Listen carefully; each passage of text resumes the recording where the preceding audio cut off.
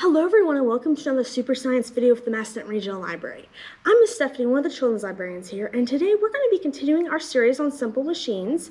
We did videos on the inclined plane and one on the wedge, and we're going to do another one on the wedge. And just for a quick review of what exactly a wedge is. It is a simple machine. It is two ramps or inclined planes together. One end is a lot thicker than the other one, and it is an active machine, which means you have to use it, and it is often used to cut or tear apart something. And we did an experiment about what wedges would cut Play-Doh best. And there's also wedges on things that you may think are very complicated, like airplanes. And while I definitely can't bring a real airplane in here, we can do an experiment with wedges using paper airplanes, because you can see there is a wedge shape on the edge of this one. And there is also a wedge that is different. It's a more blunted than this one's, sharper and longer.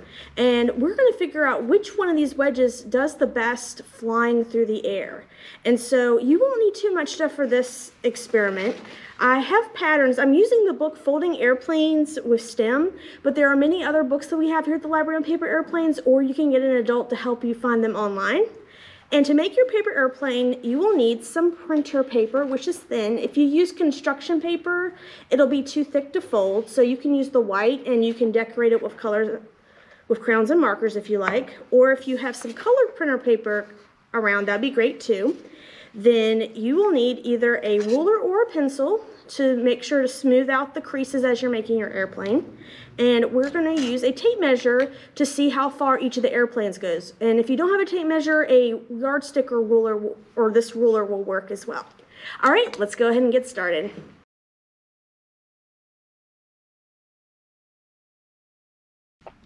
All right, so let's start with our first paper airplane, and I'm doing it from the book that I showed you earlier.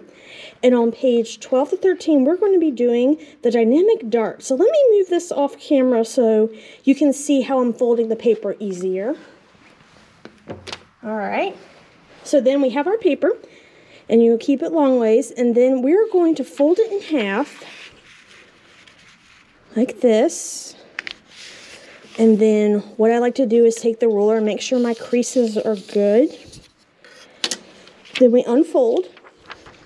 And then we're going to take one corner and we're going to fold it to this edge right here, the fold we just made. And then crease it. And then we're going to do the same thing on the other side. Then crease that as well. So you have two triangles meet in the middle. Then you're going to take this point right here on the edge and you're going to fold it towards the middle like this. And this is the step I had the most trouble with. So if it takes you a few times, then it is totally understandable. There we go. And you want to put it towards that middle fold as well. And what I had was keeping the paper pointing was my problem. And then crease it as well. And then I'm using the ruler to make it nice and sharp. And then the nice thing though is, like, once you have this, it's a lot easier to do the second fold because you know where it's supposed to look like. And so I'm going to crease this as well. So it's like you have two long triangles and one right here. Crease it. All right, so I'll just show you, this is what it looks like. And then the next step is we're going to fold it in half.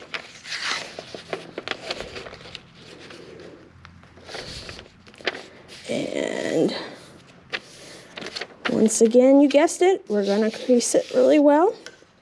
And then you are going to take one of the wings, not both of them, just one side, and you are going to fold it down so it lines up, the edges line up. And your flap is going to look like this. I'm going to move my hand so you guys can see it a little better. And then once you have that, turn your plane around, and then you're going to fold it the exact same way. And then get the creases out, make it really good, and then lift them up, and then you have, this is our dynamic dart. All right, so the next airplane model we're going to do is the Long Ranger, which is on page 28 and 29. This is still a beginner level airplane. And once again, I'm going to move this off camera so it's easier for you guys to see how I'm folding it. And so get your piece of paper out, and the first couple steps are like what we do with the dart, folding in half.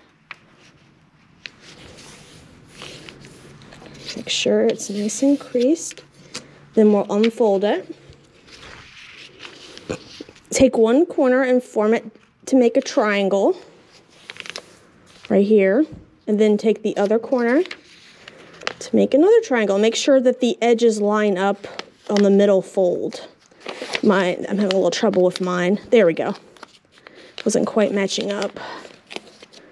So then crease it. And then this is going to be different. We are going to take the top point and move it all the way to the middle of the paper. So about right here. And do it like this. And it kind of looks like an envelope now with the flap. Then what you're going to do is you're going to take this corner and we are going to make another triangle. You want to leave a little bit of room right here for this middle flap. So we'll do it on this side, and then we'll do the same. So make sure the points touch on the middle fold. Okay, crease both sides with the ruler. Then the next thing we're going to do is that little tab right here, that little middle thing, we're going to fold it up so it keeps these two triangles in place, which is important when we're flying it.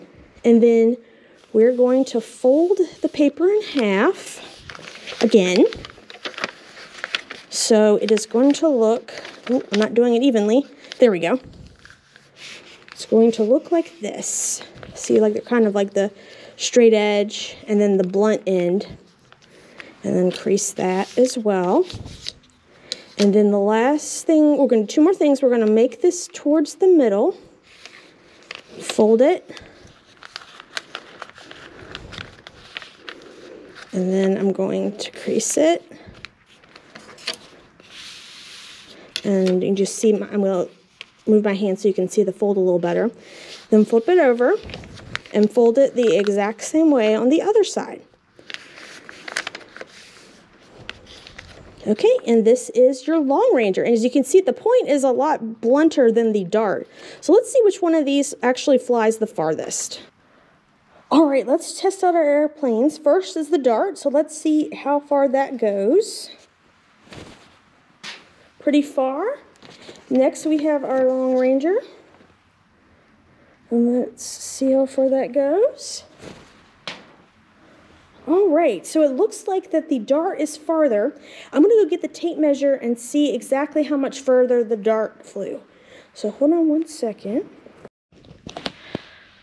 All right, so we're back, and I measured how long they were. I did it off camera because I had some trouble with the tape measure, but let's go, and we can see exactly how far each of them went. So here's our Lone Ranger. It went 103 inches, which is about 8 feet and 6 inches, respectable. But our dart seemed to have gone even farther, almost twice as far. So it says the dart is 212 inches or 17 feet and 7 inches, more than double the amount. And as you can see, the wedge on this is a lot pointier than the other one. So the wedge was more effective in cutting through the drag or air resistance where molecules try to slow an object down. So the wedge, this pointy wedge is better at flying than the other one. So you guys can experiment. Maybe I threw this one better than the other one, but you guys can see which one goes further and do some races with your family and friends.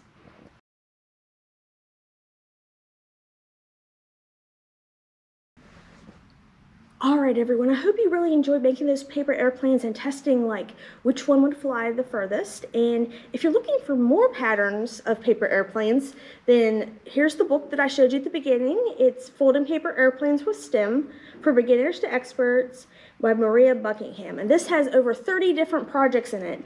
And what I like about it is the instructions are pretty easy, it's clear, they have different levels, like this is a novice or like a mid-level project if you want to try something a little harder. And the best thing I like about it is because you see things like reverse folds and valley folds, and you're like, what on earth are those? Well, Maria has a great explanation of all those in the beginning of the book, of techniques and terms. And I like how you can just pick and choose whatever project is interesting to you, and hopefully you can find one that you like in this book. And the other book that I found is called Flying Machines, How the Wright Brothers Soared. This one is written by Allison Wilgus and Molly Brooks, and it's part of a series called Science Comics, which is really interesting, and hopefully I want to highlight more of these in these videos. But this one talks about the Wright brothers, who were from Ohio, and they were one of the first people to make an actual working airplane. But they had a lot of competition at the time, and they're from all over the world, from Germany, France. And it tells their story in graphic novel format, and it's from the view of their younger sister, Kathleen Wright, who was actually a very interesting person as well. And she was a teacher, and she also promoted her brother's accomplishments around the world. And I just like how it's like a race. Who's going to be the first? And although we know who became the first, which was the Wright brothers, they still have interesting other people's tries as well. And I just they explain really well about how an airplane works, and they break it up so you're not overwhelmed by it works, and it's kind of mixed in with the story as well. And I really enjoyed reading it, and I hope you do as well. Well, thank you so much for joining me for another science video. I look forward to sharing more experiments with you soon. Have a good day. Bye.